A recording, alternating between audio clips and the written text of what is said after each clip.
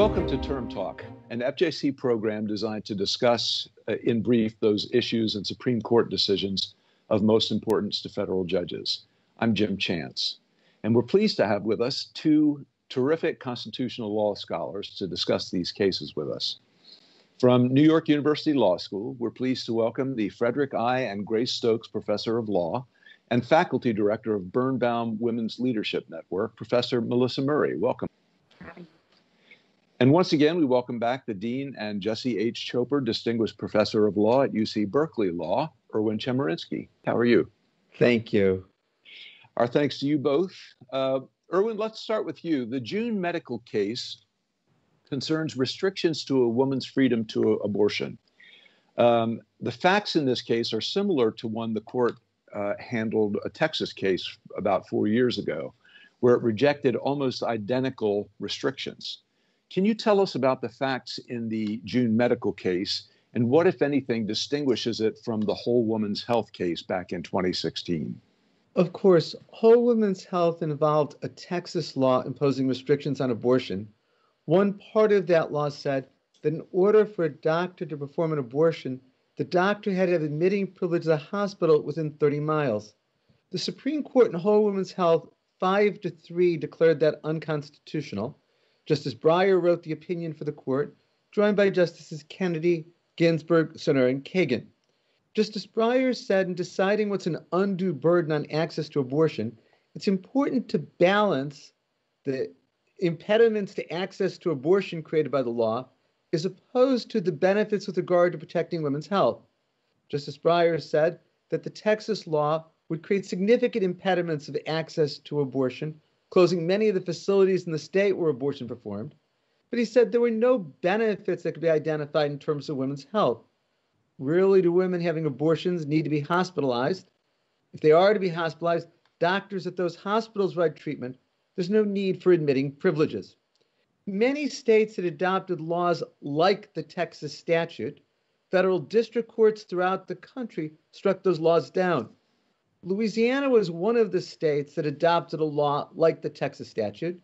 In fact, the Louisiana law was identical to the Texas law. Louisiana had copied the Texas law. The federal district court in Baton Rouge declared the Louisiana law unconstitutional based on Whole Woman's Health. The Fifth Circuit, though, in a 2-1 decision reversed and said that the factual record with regard to the Texas law, in terms of the impediments of access to abortion, hadn't been shown to the same extent with regard to the Louisiana law. So, Melissa, what were the issues before the court in June medical, and how did the court rule?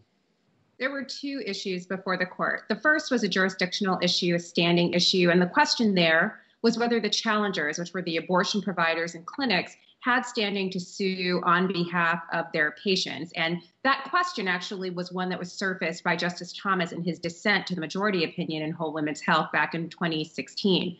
The majority here in June Medical Services dealt very quickly with this question, concluding that Louisiana had waived the issue below, but noted that even if the issue was available for review, there was ample Supreme Court precedent making clear that doctors could challenge the law on behalf of their patients.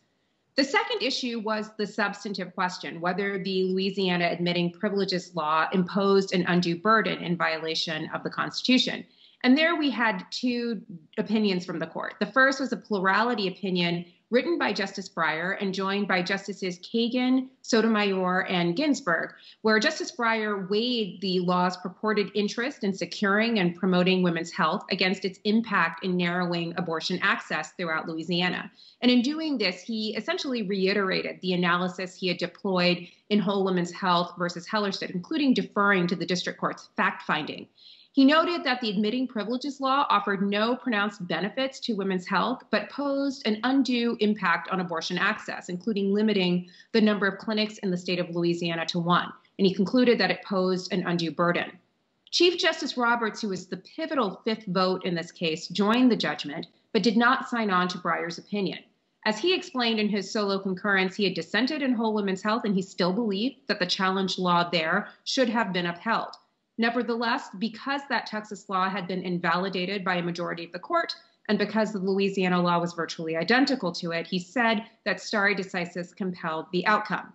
That said, he didn't agree with Justice Breyer that the proper analysis was the weighing of benefits against burdens, as Whole Women's Health had prescribed. And instead, he read Whole Women's Health to require no more than the standard articulated in 1992's Planned Parenthood of Southeastern Pennsylvania against Casey, in which the court made clear that the laws that had the purpose or effect of placing a substantial obstacle in the path of a woman seeking an abortion was unconstitutional. So in this case, Roberts maintained the proper test was the Casey substantial obstacle test, which Louisiana had failed. But Melissa, in nearly 150 pages of this decision, including the opinion and the Chief's concurrence and multiple dissenting opinions, there was no clear plurality. So what was actually decided here, and how did the justices differ? So it's a terrific question.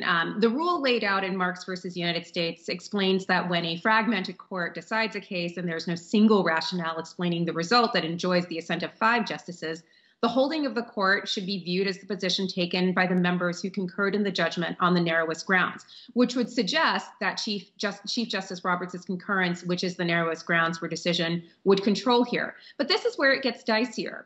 What exactly does that concurrence hold? So there were very definitely 5 votes to strike down the Louisiana law, but unclear whether there are 5 votes for the Chief's position that the benefits and burdens balancing test articulated in Whole Women's Health was not the appropriate test to use. So that really is the question going forward here. Is it the case that Chief Justice Roberts and the dissenters who believe that the test should be thrown out have actually prevailed? Or is it the case that there is no clear 5-person majority to conclude that Whole Women's Test has been gutted? So what impact is this going to have on the lower court judges, the federal court judges who will be watching this going forward? What are their takeaways? Well, I think one of the things here is that there's going to have to be really extensive fact-finding, certainly at the district court level when these abortion laws are challenged. So here, Justice Breyer relied extensively on the district court's ruling, and a lot of that was, again, taken straight from the Whole Women's Health playbook. So that will continue to be important here. Fact-finding will be key. The question as to whether or not the substantial obstacle test or the benefits and burdens balancing test will prevail, again, I think that's a harder call, and I think that's likely something that we'll see more litigation on from the lower federal courts going forward. I agree with Melissa. I think the lower courts are going to have to decide whether or not to use the balancing test of the plurality or the undue burden test in Chief Justice Roberts. There's also the question of how different are they in practice? Because is it possible to decide what's an undue burden without weighing the benefits and the burdens of the law, as Justice Breyer says?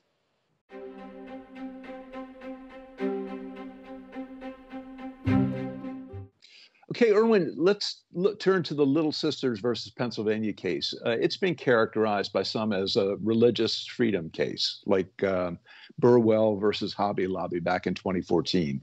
But this one goes beyond religious freedom, doesn't it? This case was not decided by the Supreme Court as a religious freedom case, though certainly that's an issue that lurks in the background. To start, the Affordable Care Act says that part of what employers must provide in their health insurance for employees is preventative health care coverage. The Obama administration developed rules that said that the preventative health care coverage that must be provided by employers and insurance has to include contraceptive coverage for women.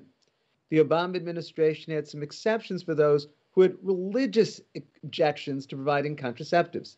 And the Burwell versus Hobby Lobby case, which you mentioned in 2014, said that under the Federal Religious Freedom Restoration Act, at least the owners of a family-held business have a right to not provide such contraceptive coverage if it violates the owner's religious beliefs. The Trump administration took a very different approach in its regulations and said that any employer who has a conscience or a religious objection to contraceptives doesn't have to provide such insurance coverage. And the issue before the Supreme Court was whether or not this regulation was consistent with the Affordable Care Act. The Supreme Court, 7-2 in an opinion by Justice Thomas, said that this is consistent with the Affordable Care Act. But Justice Kagan, in a concurring opinion, said it still might be challenged as violating the Administrative Procedures Act for being arbitrary and capricious. And there's still the issue of employers who object to providing contraceptives on religious grounds trying to say that it would violate the Religious Freedom Restoration Act. So as I said, Jim, the court's holding is very narrow, just saying that this regulation doesn't violate the Affordable Care Act. All of the other issues are left open. I see. Well, let me ask you, Melissa, what are the takeaways going forward for the judges who will be listening to this about the Little Sisters case? Well, to be sure, the question of whether or not the rules violated the Administrative Procedures Act will continue to be a live issue in the lower courts, and Justice Kagan's opinion here will certainly be a roadmap for lower courts in trying to deal with that. Again, the question of what impact RFRA has on any of these challenges is also an open question, and that's one that we'll see litigated again at the lower federal courts. And I think the whole question of whether or not we're going to see more of these religious freedom cases intersecting with questions of equality, of course, is going to happen more and more. We already have another case that's going to be heard by the court in this upcoming term. This is City of Philadelphia versus Fulton, where we're going to again be faced with this confrontation between liberty on the one hand and equality on the other. And this case looks at administrative rules set forth by first the Obama administration and then the Trump administration, and how these administrations handled the issue of contraception differently. So could this whole fact situation change again in a year or two? Well, depending on the outcome of the election, we could certainly see perhaps some movement in the question of the rules and what sorts of exemptions are required and in what circumstances. I very much agree with Melissa. It's important to keep in mind that what Hobby Lobby was about was whether or not religions could claim an exception from a contraceptive mandate under the Religious Freedom Restoration Act. What the Little Sisters of Poor case up this term is whether or not a federal regulation broadening the exception for religion and conscience is permissible. So they're quite different in terms of their procedural posture. Great. I appreciate this. Thanks to both of you, Berkeley Law's Dean Erwin Chemerinsky, NYU Law's Professor Melissa Murray. We appreciate you joining us. It is always a pleasure.